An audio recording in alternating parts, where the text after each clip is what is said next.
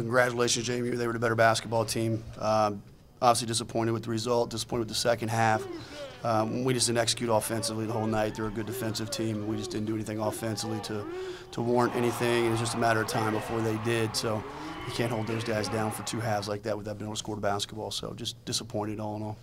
Very proud. I thought our freshmen were fantastic. I think that the future is extremely bright. Jazmon Gwathmey.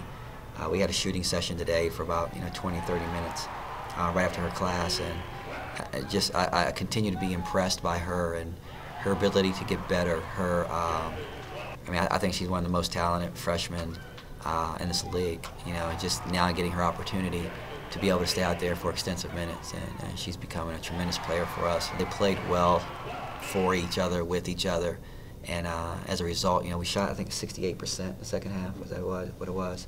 We got layups. We got good stops. Our defense was pretty good all night. We had a couple mental lapses, but that really keyed us and spurred us to get some easy baskets. I've always said that I'm a much better coach when I have 9 to 10 people to play.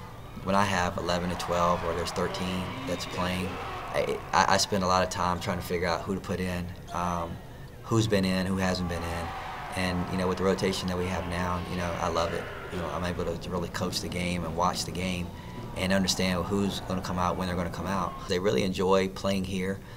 They enjoy each other, and so they're really just cherishing every moment they get to play. And this was the next opportunity.